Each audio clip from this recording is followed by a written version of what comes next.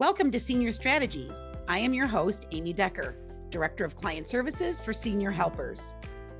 We are so glad that you were able to join us today for lively conversations with guests that can offer you the tools, strategies, and support so that you can successfully stay on your journey as a caregiver. We hope that you enjoy yourself and find just what you needed to get you through today. Hi, welcome to Senior Strategies. I am Amy Decker, Director of Client Services with Senior Helpers. Today, I'm really excited about the guest that I have on. Heidi and I have been friends for 10 plus years. We've known each other a long time. There's been a lot of growth. We've all done different things since we've met each other. I'm very proud of her because now she owns her own firm and she has a lot to be blessed just with that. But the purpose for me to have her on the show today is she is the #1 poster child for being a caregiver, not only for her children, but for her parents. And I think she has a lot of challenges she can talk about, a lot of successes that she can share with you, and even some points of things that she learned on her own. So I'm excited to have her on. And again, on the posts on both YouTube, Facebook, and Instagram, feel free to post any comments, any questions for Heidi, and then I'll pass them on to her. But welcome, Heidi Friedman. I'm happy to have you on. You're a dear friend of mine. And I know you wear 14 different hats. One of them is owning your own elder law firm, which I'm so proud of you for that. Thank you. But as of late, you've been caregiver extraordinaire. But let's kind of go back a little bit, introduce yourself, and then let's talk about how you really started your caregiving journey. Again, Heidi Friedman. I am a board certified elder law attorney. If you can believe this, there's only about 115 of us that are board certified in the elder law arena. I got my start at Silkoff with you. I actually started in this arena because of a caregiving situation that I ended up with. So that's how I got started in this whole process. I mean, before this is not the kind of law I was practicing. So I kind of fell into it based on life experiences. So, and you've almost been there with me from almost the beginning. Yes, if you can yes. that, right? I like to say I'm so proud of you. I hate to tell you this, but I think it's been longer than 10 years. But of course, we met when we were like 5. We were 5. That's right. So maybe it's been like 20 years. Yeah, like 20 years. Think of what's your earliest memory of being a caregiver? So my earliest memory. So, I mean, I think I grew up with the typical dream that all of us, I hate to say it, but Jewish little princesses grew up with. I thought I was going to get married. I figured I'd have my own little career, my house, my 2.5 children, and just everything being perfect. And as we all know, you plan and God laughs. So things did not quite work out for me the way that I wanted it. I was practicing. I was, very involved in a mid-sized firm. I enjoyed what I was doing. I was representing a large university. I was lobbying. I really enjoyed it and decided that it was time to have my first child and, had no anticipation that anything would be amiss. Why would I? I was young. I was in my early 30s, figured I'd want to have a baby, boom, I'd have a baby. Well, little did I know that it would take us up to 3 years to finally get pregnant. We were literally 1 month away from doing in vitro when I got pregnant. And then we were so excited to get pregnant. And then when I was about 26 weeks pregnant, we found out that there were some issues with the baby. Mm-hmm. And I was offered a late-term abortion to run to Kansas City for a late-term abortion, which of course, I mean, 26 weeks, it's like, at that point, it's a baby. And we had tried so hard, so I wasn't going to do that. So my caregiving experiences really started or basically when Jeremy was born, and that was in 2000. And he was born by emergency C-section. I had a host of different issues that had happened.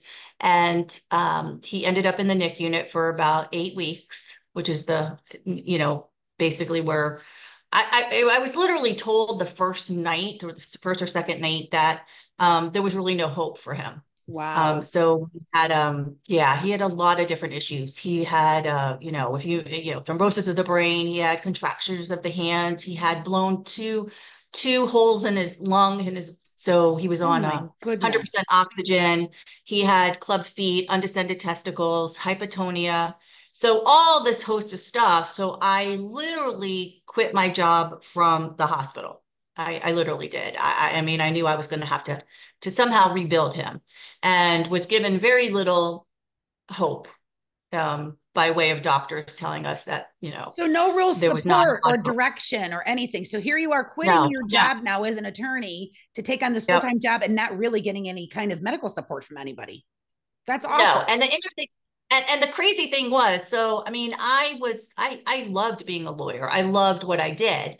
So if you can believe this, while I was pregnant, I literally had found a woman who took care of 3 or 4 babies, and she lived close to my office. And I honestly thought, oh, I'll give birth to this baby. I'll go back to work. I'll go see the baby during lunch and dinner because I work however many hours. And, I was going to be that mom that had it Yeah. all. Right.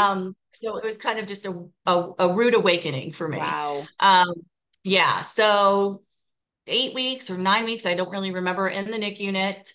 We were very blessed with some really incredibly special doctors and nurses. It's funny because I take on everything at 100%, right? So You all of a do. sudden I was in Yeah. the NIC unit from, Yeah. yeah, from morning to night. Like, from the minute that they let us in as parent to the minute they let us go home, I became like, I became like a nurse. Yeah. I would hear the Right. machines go off and yell to the other nurses, it's calibrating. Don't worry. I'm this nurse.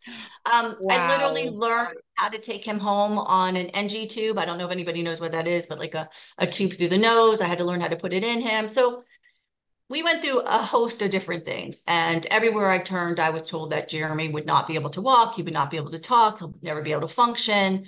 And so I just didn't stop. So If did I you was ever told, get help at home? So once you brought this baby home that needed all this help, you didn't have any kind of like in-home nurse that would come in and work with you. You did no, this all on your own. I did this all on my own. It's really funny. It's Wow. interesting because my mother at that time, so I finally had brought Jeremy home. And when I brought him home, he was on all kinds of monitors and things like that. So um, when my mother came, when I first brought him home, and she finally said, we were both laying, we would lay in the living room and watch him. And she finally said to me, Heidi, if you're going to sit here and watch him at the same time I'm going to watch him, I might as well go home. Go get some sleep. So I said, okay, I'm going to go get some sleep. You're fine. You're fine. And she said, yeah. So I go into the bedroom. I go finally fall asleep. And within, I would say 20, I mean, I fell dead asleep because, you can just imagine that I was exhausted. Exhausted. Um, Yeah. within like 10 minutes, I think my mother starts screaming my name, and I open my eyes and I think to Oh, myself, wow, did I sleep? How long did I sleep? I just screaming my name. And I came running out, and Jeremy had some kind of episode where just everything, mucus, everything was coming out of his mouth, his nose, whatever, he wasn't breathing. oh my Um, goodness.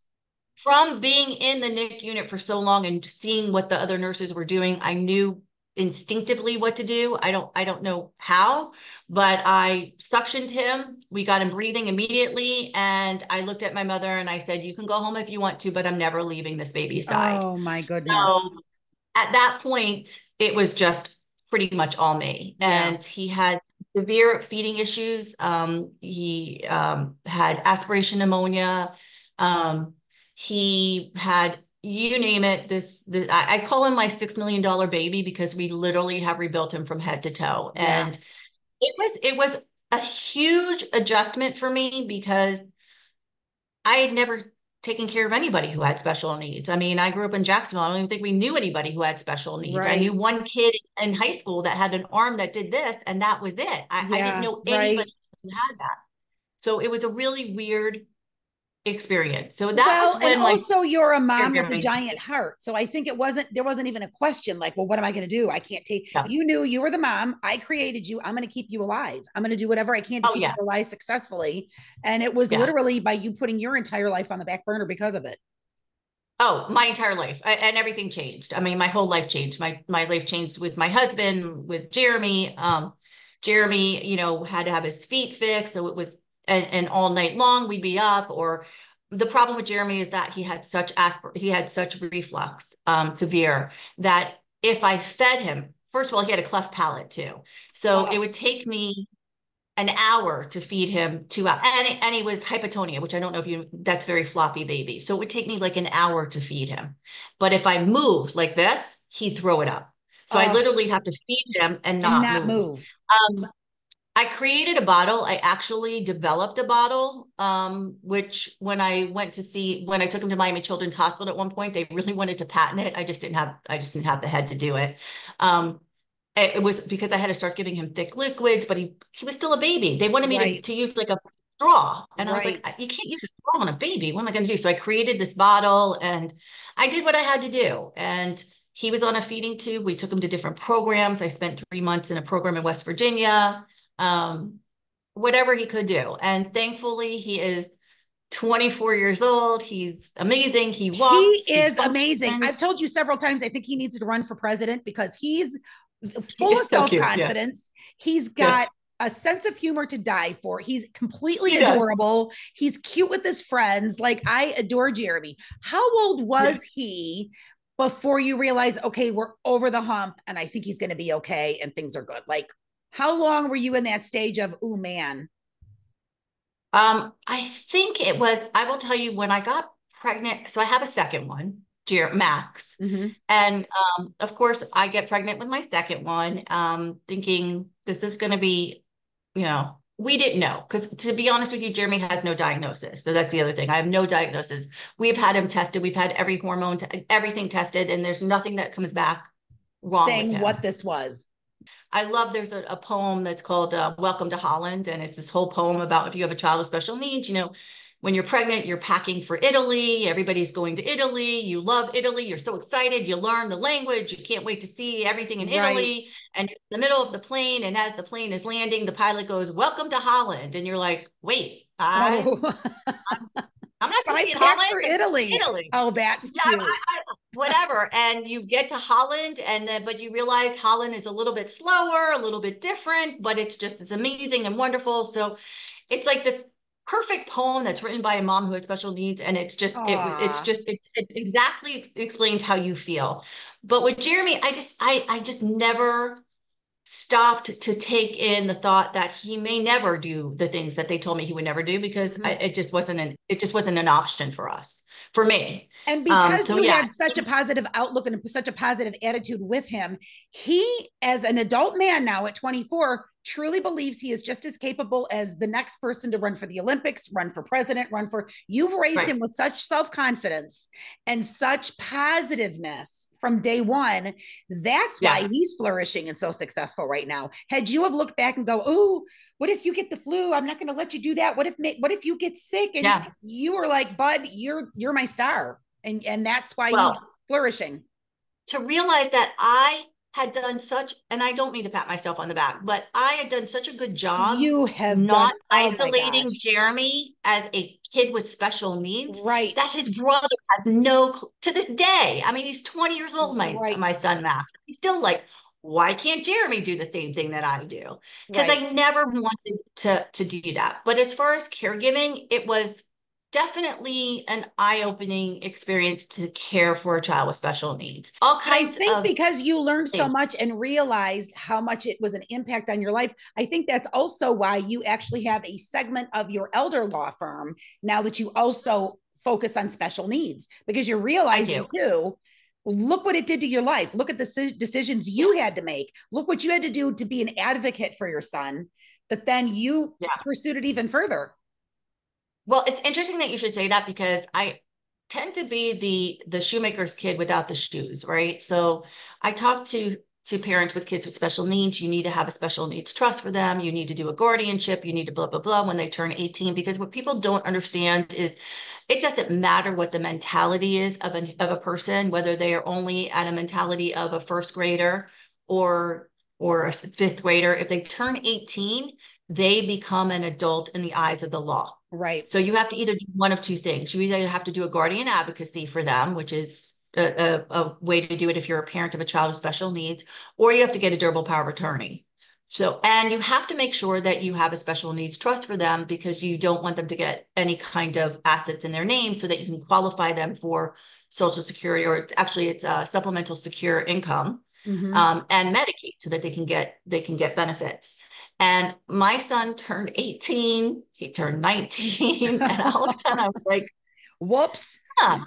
maybe I need to do this stuff for my own children, for my own Right. son. So Right. I did. I put together a special needs trust. I put together my trust, but that happened to me when I took care of my parents too. So I mean, I'm one of those. I preach a lot about what you're supposed to do, but then tend to not do it in my own backyard. And it's a real eye-opening experience when you're not prepared for what happens. It And I really don't think is. anybody is truly prepared. They think they are in their mind, and you're teaching other people to be prepared until it smacks you right between the eyes. And then, so moving Yeah. forward, then now we've got Jeremy. He's 24. He's successful. He's a great kid. Everybody loves him. Yeah. Things are going well. You've got your own firm, and then your mother gets sick. Yes. So my mother got sick in 2018. Uh-huh. She was diagnosed with ovarian cancer. Um, and it was it was a smack in the face. I mean, I know you know I was extremely, Oh my extremely close to goodness. my mother. We Yes. were like, she was literally my best friend my whole life. And we get hit with that she's got ovarian cancer. January 2019, she has surgery. She's supposed to have surgery. So when she got home, I took care of her for a little bit when she got home, but then she was fine. So we were good. They said they got all the cancer. So in August, I was working for a larger firm. I decided to open up my own practice in August, whatever. My mom gets re-diagnosed with cancer in October or November. By the next year, they want to do a different kind of chemo for her. And they said it was going to cause her all kinds of different issues. I took her to her chemo. At that time, it was not yet COVID. And we decided she needed in a home health agent. She needed to bring in a home health aide because after that particular chemo, it really knocked her out. Yeah. And she was living with my dad and stuff. But my father, God bless him, was not the best caregiver. Like he would be carrying a bowl of soup and he'd trip and dump all the Oh soup. gosh. I go to take care of her for this kind of chemo, and I'm there for the weekend. And I say, Mom, I'm gonna bring in a home health aide. Please do me a favor. She's coming on Monday morning. Please do me a favor. Don't get up. Don't do anything till she gets here. She's gonna help you. You're a little weak. Just make sure that when the aide gets up, then you can go take a shower and she'll help you everything. Well, I drive home on Sunday. And the next morning, on Monday morning, I get a phone call from the home health agency basically saying that they took your mother to the hospital. Apparently, my mother, despite the fact that I had asked her, please just wait for the aide to get there, decided that she needed to take a shower before the aide got there because she needed to Oh. be clean. Uh-huh. And she slipped and fell and broke her femur and her hip. Uh, And they were that's taking like the her by person that ambulance. cleans their house before the house cleaner comes, so that the house looks Exactly. My presentable mother for was the always cleaner. like that. She just, Yeah. So let me take a she was quick a very, shower. Oh. right. She was always so perfect. My mother was beautiful, perfect. Her makeup was Yes. always done. Just that Yes. person. So she And broke now her they're femur and what else? her hip. Oh. So her hip and her femur. She fell on and meanwhile, she had fallen in the shower, getting out of the shower. The story was that she called for my dad, who was already working. He worked out of the house and he finally came. He couldn't get her up because Oh. and so they had to call the ambulance. And here my mother is, my poor mother, naked. Oh, that's right. Just been dying. Oh, because she was in the shower. She was out of the Oh. shower, so I'm sure she was dying because that's just, Yes. just imagine that generation, now we'd be like, oh, we don't care if we're naked, but at that Right. generation, we cared. And they're taking her to the ambulance, but they won't let my dad into the hospital because COVID is starting. So I'm Mm-hmm. calling my dad, and we can't get in touch with my mom. Eventually, I finally got in touch with her for her cell phone. She is out of it, like she is, and she tells me they're putting her in surgery that night. That night, Oh, not talking to any of us. This is how bad it was with COVID. right. So they give my mom surgery. Now they're shutting down all the rehabs. This is like the beginning of COVID. They're Oh, shutting down all the rehabs. But my mother she did a lot of fundraising and stuff for one of the nursing homes in Jacksonville. So we were able to get her into rehab at River Gardens. The problem was they were rehabbing her leg and everything, but they couldn't give her the chemo because they couldn't take her out of the rehab to give her the chemo. Who cares if you can walk if you're dead? They got to get you the chemo. So we're trying to navigate that whole system. And again, just terrible because you're trying to navigate that system yes. during COVID. And And it's nothing, very everything challenging. was upside down with COVID. Like nothing Everything, ran the way it everything. was supposed to at all. Mhm. They wouldn't let you in the room. They won't let you whatever. My father can't go visit. We're trying to talk to my mom. She's out Oh, of it half the time. It was really horrible. And so I was going to come in for the weekend, and I ended up staying for 6 weeks oh, until her death without, and it was a yeah, 24/7 hour caregiving experience for me, juggling caregiving of my mom, my dad wanting some help and assistance, sure. and still doing my practice, which thankfully I was able to do online because of COVID. Right. So it But was your dad also needing emotional support and mental my father, support and respite exactly. from, and so on top of everything else, now you are caring for two parents Mhm. with every single aspect of your body, emotionally, mentally, Yep. physically, all of Yep. it. I'm going to be honest, it's really interesting to me. And the same thing happened to me with my dad. But what's really interesting to me is I will have clients that will come and talk to me about, oh, I'm going to have my parent move in with me and I'm going to take care of them. And I'm always like, yeah, let's see how long that lasts. You really should Right. bring in an aide, whatever. And going through the experience myself, I now understand why somebody makes that decision, Right. right? I understand that it was like I couldn't hand over that care of my mom to somebody else. Right. The night that I decided I'm going to go home for just for a couple of days because I have kids at home. I mean, remember, I Right. still had kids at home. Right. They're with my ex-husband for all this time. Um, and I said to my mom, I'm going to go home for just for the day, and I'm going to come back in 2 days. My mother fell off the bed that night, broke her hip again. It was a nightmare. And then when she was in hospice, listen, I'm a lawyer, so there's a lot of times I get things done that some people don't. Hospice at that Right. point was telling us, oh, you can only have one person in at a time and blah, blah, blah. And I was like, yeah, Right. that's not going to work for us. No, And so that's not going to work. I am, that's not going to work. We have family coming and stuff like that. So we were able to get everybody that we needed in that were Good. able to say goodbye to Good. my mom and everything before she passed. Mhm. Quite, Yeah. and that was just so taxing because you literally again had put your entire life on the back burner, sleeping on the couch, doing what you have to do. And so Yeah. then your mother passed, which then that took time for you just to digest that and get used to that and figure out how to get your life back on track. And let's get our job going. And how are my boys doing? And then your dad. Yeah. How much later then was it when your dad got sick? So my dad totally changed at that point. And that's something I also didn't expect. And I think that people should understand. It was very challenging for me to deal with my dad. Um, How did he change? Like, was he depressed? He had a broken heart. He became maybe yeah, more well, first angry of that all, this is where his life was. What were his changes? so they were supposed that year they would have been married 60 years. Aw, So you can just imagine that most yeah. of his lifetime with my mom. Um, but it was weird because he didn't act like my dad. He wasn't comforting to me. Because he was too busy dealing with his own issues and Grief. sadness. It was Uh-huh. his own grief and how he was handling it. And it was a real eye opener. And I think that it's a challenging thing for any child to understand that the surviving parent is going through it also. Mm-hmm. Um, and he became afraid of touching us or whatever because of COVID. And I came home, and then obviously when I would go back, it would be so devastating to me that I literally would be on the floor crying hysterically, and my father would Aw. walk past Oh my and goodness. not say anything. And And maybe because he felt like he was just so drained emotionally on his own that he probably couldn't offer even a hug because that would have sent him right it over was the hard. edge. I mean, what maybe, I don't know. Oh, I, that's I sad. don't I don't know, but it was emotionally Devastating. devastating. Yeah, that was the word I was looking for. I was going to say exhausting, but devastating to me. And the other issue is um, my son, my children, right? So especially Max, my 20-year-old, had to witness the devastation that I went through. And Yeah. you don't think about that.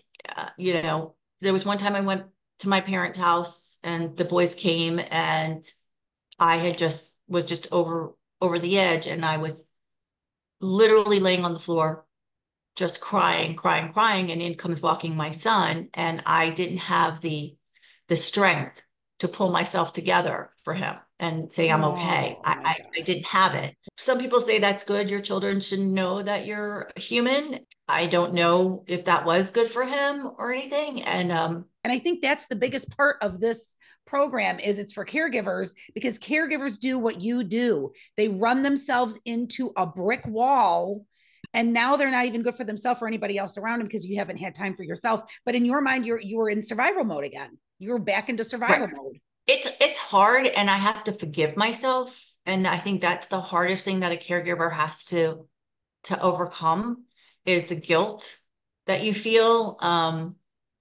and being able to forgive yourself. And I still have guilt. Um, did I do enough? Did I get a second opinion? I wasn't there the night she Right. died. Right. Was I okay for my children? Did I mess up? I always used to say, no matter what, though, when my kids were born, listen, my kids are going to end up on somebody's couch blaming me for something, no matter what I do, because that's just what kids do, right? Right. That's We right. all do. We all Right. blame our parents for Right. whatever issues we have. But I tried, was I strong enough for my kids? Was it okay for me to be that weak and And it that is. gone? It's okay to be Uh, vulnerable. It's okay to be weak. It's okay to not be okay. It's okay to not be yeah, okay for you and for those around you. And they can see there was a time period you weren't okay, but now you're okay again. Everyone yeah, goes through peaks and valleys with their life. And so for them, if they have a time in their life when they're not okay, they're going to say, well, you know what, mom, you were there. And somehow you got yeah. yourself out of it. So, if anything, you were just a good example of not being okay for a while and still being a strong person and still keeping your life together. Yeah. I mean, and yes, I can look back on it and see that. But again, as that caregiver, Yeah. as that person, it's hard to get there. And And your I brain is think, overthinking itself and you're overthinking and of course, overthinking and overthinking. I think as a female, we do that anyway. So you're yes, going to overthink yeah, every single decision that you made and what you should have done differently. But yeah. I think that's very common with a caregiver too. Yeah, I do too. And it's interesting that I now understand that a lot more.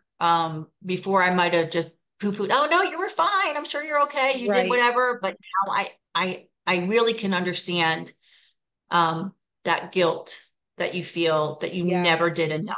Listen, eventually my father found a companion, got a girlfriend or whatever, and had a life. I mean, it wasn't the same life I think he expected with my mom for sure, but he had a life. And early in April this year, he had a hard time sleeping, got up in the middle of the night because he was sleeping on the couch and tripped over his own feet and fell flat forward onto his face. Luckily, he was able to yell, "Hey, Siri, call my little brother." And so my little brother was able to come over, and oh my God, the pictures of my dad are just pit black and blue here. And he fell flat on his face. Oh my Um, goodness. and then his birthday was April 21st. My birthday's April 19th. So the week after that, I went home and noticed my father was just sitting on the couch, not moving, like never moving, sleeping a lot of the time. Nobody knew that he had gone to the doctor and there was an issue with his blood. No, Mm-hmm. his girlfriend told me. Right. And at that point, though, I did talk to my brothers. I'm like, I think we need to bring in home health care for dad. Yeah. And here's another issue that I think family members don't know is that, or don't anticipate, is the siblings or the Family not dynamics. agreeing with everything, Yeah. not agreeing with everything. My brothers were like, he's fine. We see him every Yeah. day. You just can't Family see the weekend. dynamics are huge. Family dynamics are huge, Huge, especially huge. when it comes to such an emotional decision. Yes. I see the change. I'm like, he is not fine. Right. They're like, he's fine. This is who he is. I'm like, oh.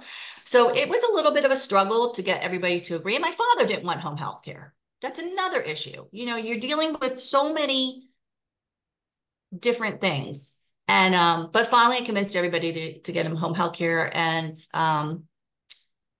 he went to the doctor. This crazy thing. Like he goes to the doctor, he goes to the blood doctor, whatever. I made sure I was on the phone for the first one. The second one, his girlfriend called me and said, there's just something wrong. He went home. we were getting a home health aide. And when she called me and told me my father was so lethargic that she had to put him in a wheelchair to take him to the Oh doctors, my goodness. I started packing a bag. Yeah, right. I need to go home. And then you have to Mhm. decide now what you're going to do with him. Now he's got to go back home. Are you going to Exactly. put him on hospice? Are you going to get a caregiver to come Right. in and take care of him? There were so many decisions now you have to make So number many decisions at that point. third time around. Right. We had no idea what was even wrong with him. And it was really interesting. My father was lethargic, but if you asked him a question, he could answer it. Uh-huh. By the next day, they realized that his CO2 levels had something out of whack. They tried to clear him out and ended up having to intubate him. I know I had done healthcare directives for my parents Right. and durable power of attorney. We could not find the healthcare directives. Now my Oh, father's out of it. He's getting intubated, and I can't find the actual healthcare directives. Luckily, I was able to find the durable power of attorney that said I still had the ability to make healthcare decisions. But let me tell you something. That is so incredibly important. I can't stress it enough for people to make sure that not only do their families, their parents, anybody over the age of 18 yes. have durable power of attorney and healthcare directives, Yes. but know where they are. The other thing that is so important, my father was on so many different medications. We had no idea. My brothers and Oh, I had no idea. And finally, we also didn't know what my dad's passwords were for oh, his phone, for his computer, for all. right. We didn't know. Right. Yeah. I tell my clients all the time, make sure your parents have the healthcare directives. Make sure your parents have the Yes. durable power of attorney. Make sure you know what medications they are on. Make Yes. sure you You get their know passwords. passwords. Right. Yeah, we didn't know. We didn't know. Thankfully, my father was still cognitive enough to answer our questions. Good. So when we was, Dad, what is your password for your phone? For his phone, he was able to tell us. Good. What's your password for your bank accounts? And again, it was the other thing. I didn't know if my father had beneficiaries on his bank accounts. I didn't know what my father had. Right. So it's So it's good so to have those important. conversations when they're healthy and Right, have it together so that you can make decisions as a group and you right. can write that information down and you and your brothers then would be fortunately he still had his cognitive ability was still in good shape that he could answer those questions, but yeah, you're right, who thinks of Yeah. that? Nobody. You don't think about that. And here's the thing. I know a lot of parents are very because in my world, I see it where they don't want to give their children I don't want my children to know everything yet. That's fine if your parent doesn't want to do that, but tell them to write it down and put it somewhere where you're going to be able to get it and not in a safety deposit box. Because here's the Right. problem. When you put it in a safety deposit box and your name is not on that safety deposit box, you can't open it. Oh, So that's not where you want to put it. right. So you want to put it somewhere secure in your house, but make sure that somebody knows where it is so that if this does happen, Mm-hmm. that they can know where to go. And as a matter of fact, we do estate planning. I do estate planning for the senior population. And part of what I do is I give a booklet and we put in there where your assets are. We have a chart so that people know what your assets are. But I will tell you that I have now changed it or amended it to include a document that says, what medication am I on? Good. Who are my doctors? Because Good. we didn't know that either. Right. We didn't know, Right. you know? And so Wow. because of all of that, Good to I had no know. idea. But good to know. Mhm. That's why I figured if I have any better guest, it's you that's going to be able to say, I've been through A, B, C, and D, and this is what Yep. I've learned from those things. And so I figured you Yep. were going to be the most helpful to anybody listening today. Yeah. I mean, it's so important to make sure that you have that information for your Yes. parents Yes. because if my father was out of it, I don't even know what we would have done. I know. I ended up staying with my dad for 8 weeks. Mm-hmm. But what happened was a doctor came in from Mayo Clinic and I was sitting with my father and basically told my dad, that they had tested his blood and he had chronic leukemia Oh, and that he had three options. Option one is that he could go through chemo. And if he wanted to do that, he'd have to do a bone marrow test so they could, yeah, bone marrow or spinal tap. I don't remember I think it was bone marrow to uh-huh. find out what kind of chemo, but that he would live maybe 10 months to 12 months, but he'd be Oh, horrible shape. He would probably get infection. He probably would die from the infection, blah, blah, blah, blah. He'd be immune compromised. Option two was that he could do transfusions. Um, but then he'd probably live another 3 months. Or option Yeah. three was he could go home and die within days. Mm-hmm. And my father, who was diabetic and had AFib and all that, decided that he was going to go home and die. And And not put him decided at through that, all that gruelingness that you have to go through just to and I extend your life. think a big part of that was that he had just come through what he was coming through. I think that Yes. if that had just happened, I don't know if my father would have made the same decision, Uh-huh. but he decided to stop taking all of his medications too, Uh-huh. all at once. We went home with hospice. My father had a long-term care policy. So this is another thing. I mean, we knew, thankfully, I had called earlier to know what his benefits were, or else I wouldn't have known. Um, but the long-term care policy only paid for 6 hours at $32 an hour for Oh. my dad's care. But the long-term care policy or the company only did 4 hour shifts. And if Oh. you changed it to 3 hour shifts, it actually cost you more money per hour, which Mm-hmm. was ridiculous. It was Yeah. going to cost us more if we did 6 hours versus what it would cost us if we did 8. Mm-hmm. So, of course, we did 8 hours, 4 in the morning and 4 at night. And hospice, when you go home with hospice, yes, you have a hospice nurse. You don't ever see the hospice doctor, but it took them 2 days to get there. They did get me a bed and equipment. I don't think people understand that's your hospice now. Yeah. And at the end, my father was in a lot of pain. They don't come and sit there 24/7. They tell you how to give him morphine. It's incredibly frustrating. It's I bet. incredibly hard.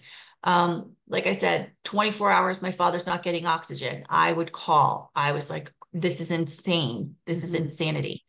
Um, Also dealing with the banks. I mean, I had a durable power of attorney and, we were trying to do stuff with the banks and I had a bank that was refusing to accept his durable power of attorney and I was fighting with them. And Oh I'm my an attorney, so I knew what I was doing, but I can't imagine a caregiver having to deal with all of right. that as well. Right. It's a Right. lot. It's a So lot. I stayed home. I stayed with my dad for the last 7.5, 8 weeks Yeah. with him. And even though I had care and even though I had hospice, literally the aide would sit there and my father would scream for me to come get him a drink. Right. Right. Which is why in your mind you thought I can't leave him now because he's not getting the help he needs. I've got to I stay and couldn't. do this. I've got to stay and do this. You have to stay and do it because even Right. if you have hospice, they'll tell you you have to have a caregiver there all the time. Right. You still Right. have to have somebody there all the Right. time. And even though my brother at one point had asked the nurse, the hospice nurse, to move my father to a unit, which I really wasn't on board with that. She said he's not sick enough. And it was Oh. literally, my father literally lasted, I want to say 6 weeks in hospice and me taking care of him. And Amy, I did things for my father and for my father that no daughter should Ever ever, have to ever deal with. have to Oh. do, Oh, ever Heidi. have to do. And, of course, it was always whenever the aide wasn't there Right. that my father would need that type of Needed care. And something even done like that. Oh my goodness. my father would, especially towards the end, would be trying to get up. And he was 250 pounds of dead weight. And if he rolled off the bed or tried to get off the bed, I needed to try to go and put Get him him back back on. in, nudge him And in. it was Right. it Oh, was incredibly, incredibly challenging. and this is still fresh because he just passed. How long has it He been? died June 27th. Yeah. So this is still fresh. So you look at from where you've been, where you are now, what a survivor you are.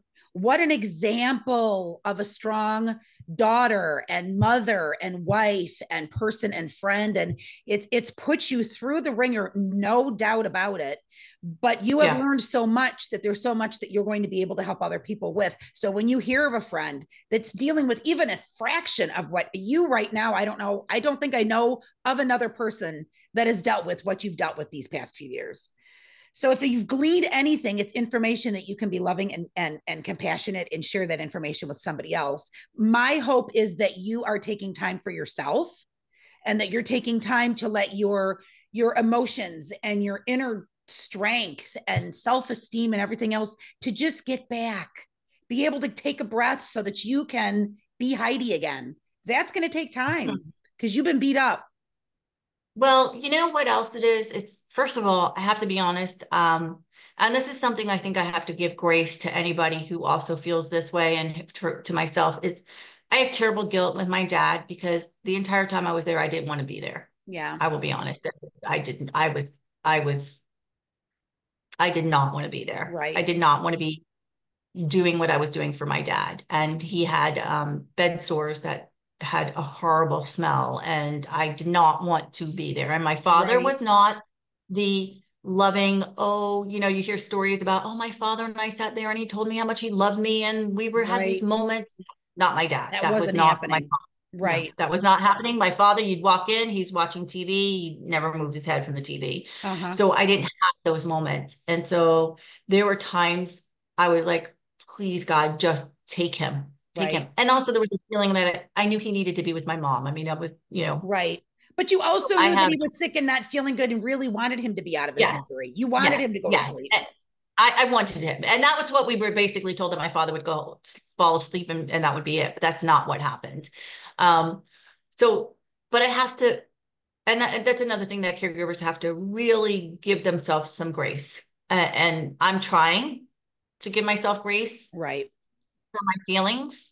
You know, my father died and I have a sense of relief for many reasons.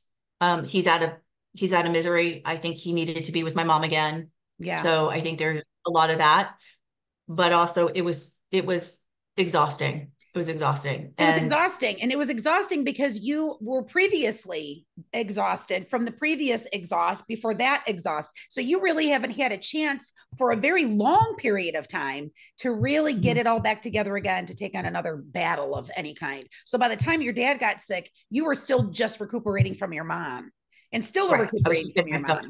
Right. Yeah. So this is the time. It's okay to feel relief.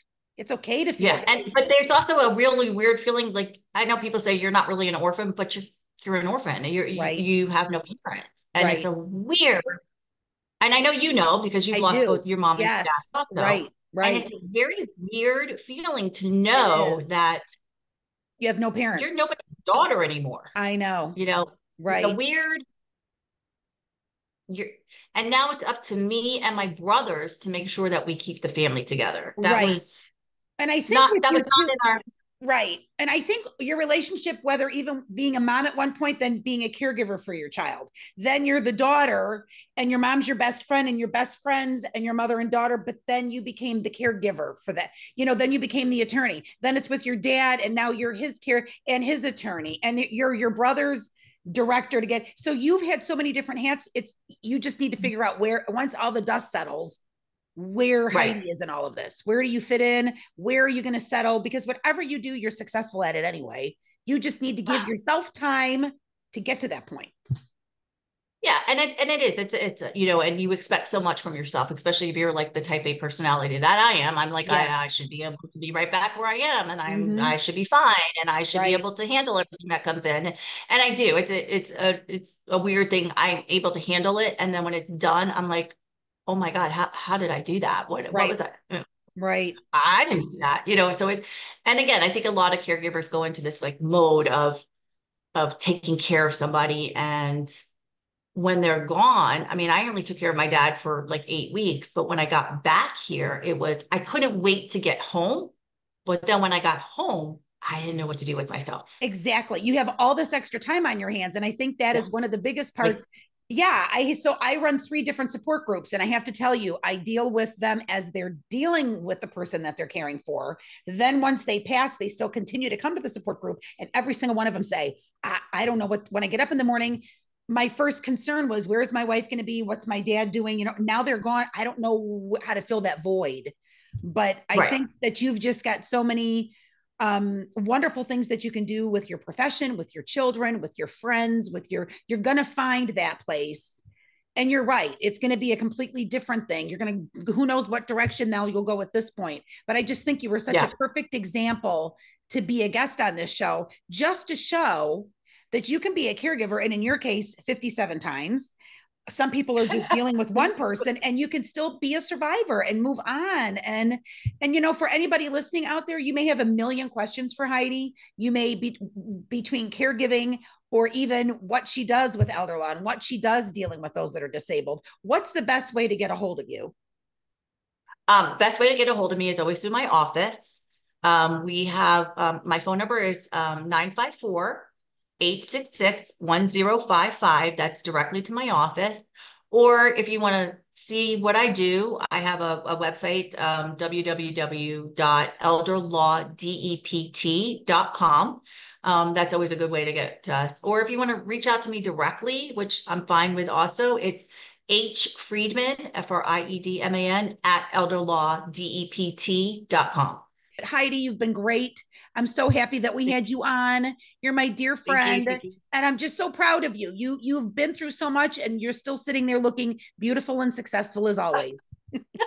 So thank you so All much right, for being on the I'll show. talk a little bit about the beautiful, but thank you, thank you, thank you. And I'm so glad that you're doing this. And you know, this is something so important that I think that people need to know. And you're awesome. Great. Thank you for watching our show. We hope that you found an answer to a question or a resource that can assist you. Our goal is to keep all of you that are caregivers informed, refreshed, and heard. We're here for you. Please don't hesitate to reach out to us with any questions. We have all the resources that you'll need. Please follow us on our Facebook and Instagram pages for the up-and-coming shows and events and support groups. Thank you for joining us, and thank you for your support.